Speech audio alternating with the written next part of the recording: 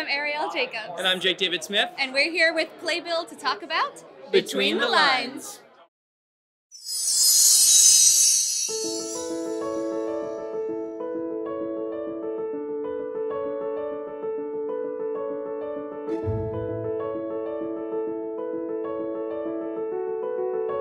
Between the Lines is a story that really asks the question about what does it mean to have a perfect life? And it kind of asks you if you ever feel like you're in a story that you don't want to be in, or if your life is being written in a way that you wouldn't write for yourself. It's about whether or not you have the power to change that story, even if you're right in the middle of living it. So it's a very empowering story. It's a lot of fun, and it's my favorite show I've ever done. I think Between the Lines is about courage. The courage to change the situation you're in, to find yourself and your passions. And I think it's about the courage to break the mold and live the story you want, even if it's not the story you're in.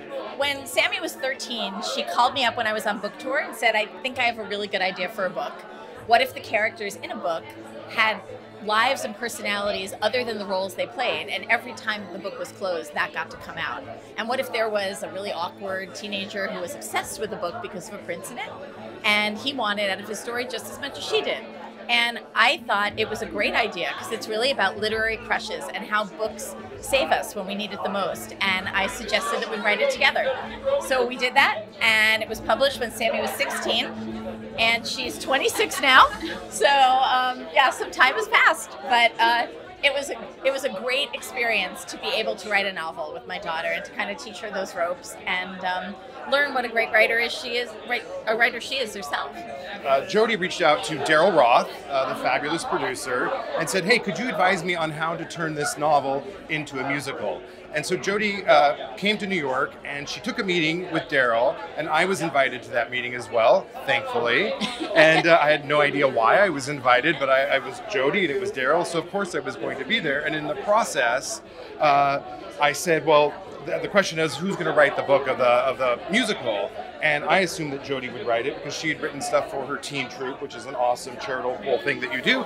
And when she said, no, I'm not doing it, I was like, oh, me.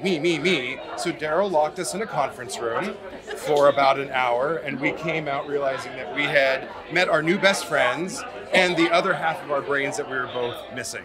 I play Delilah's mother. I play the mother of the lead character, who is very much at the end of her rope in life and does not see that light at all.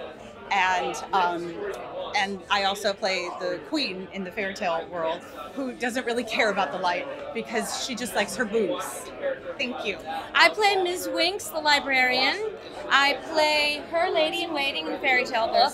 I play Mrs. Brown, who's a teacher from the Jersey Shore who does everything wrong in class. She even smokes cigarettes.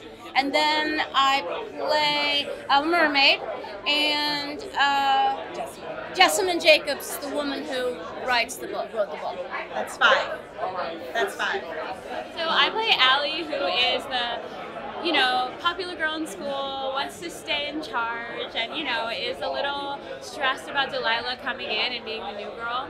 And I also play Princess Seraphima, who is like your typical princess, like loves the princess trope, wants to live out all of her fantasy dreams, and is like maybe the only one who is committed to that role. So I play Ryan, who is in the real world. It's Allie's dumb boyfriend. And then in the fantasy world, I play Frump, who is a half dog, half man. He's like cursed, who tap dances, and he's in love with Princess Seraphima. So, in both worlds, we are a power couple.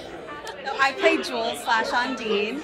Jules is Delilah's best friend in the real world, a non-binary high schooler. And then in our fantasy world, I play Ondine, who's like the head of the mermaids. I play Martin in Delilah's real world, and I play the troll in Delilah's fairy tale world. Martin is part of Allie McAndrew's crew. Squad. And yeah, the squad. He's very much a bully, and he is obsessed with the social media game, and he's obsessed with bringing down Delilah. And then the troll is somebody who is really disappointed with the author of Delilah's fairy tale book and would have really liked to have been the center of the story. I play Janice in the real world and Marina in the fairy tale world. And I would say in the real world, Janice is like an anti-feminist. She like bullies women, and she doesn't have her own thoughts either. She wants to be popular so bad because she's like ashamed of her own self. I think that she actually fits into the world of Delilah and Jules a lot, but she doesn't want to admit it. And in the fantasy world, Marina is a feminist. She's a powerhouse, a woman first, and it's cool to see those two characters kind of overlap. And I play in our normal world. I play a Delilah School psychiatrist, Dr. Ducharme, and then when we go between the lines, I'm the villain of the story, Rapskulio, who, when you actually get to know him, it turns out he's a very soft-hearted, silly, sweet guy who loves collecting butterflies. Well, for anyone who's going through a tough time or feeling like they're not living their truth, I think that this is a show that will really inspire you that it's okay to be yourself, to be authentic to yourself, and to inspire the others around you to do the same thing. There's a ripple effect that happens in Delilah's life, and it's really beautiful to watch, and I think that everyone can take a piece of that and hopefully apply it to their own life and make things better. Yeah. I think there's a message in this show that you can't live in someone else's story. And I think that's something that I've had to realize in my own life. I know Elisa's had to realize too. And if you just take one step at a time, you can start to change your story so that it's what you want and you live the life that you want. Don't miss Between the Lines if you like badass music. Don't miss Between the Lines if you like joy and laughter and heart. If you like gorgeous men in tights. If you like escapism. If you like falling in love. If you like joy. If you like good theater and amazing actors and sensational music and these faces. If you like catchy tunes, hilarious jokes, and fantastic characters. If you're obsessed with incredible and fast costume changes. Don't miss Between the Lines. If you like awesome music, fun dancing, and empowering stories that leave you uplifted and open your eyes to a whole new story.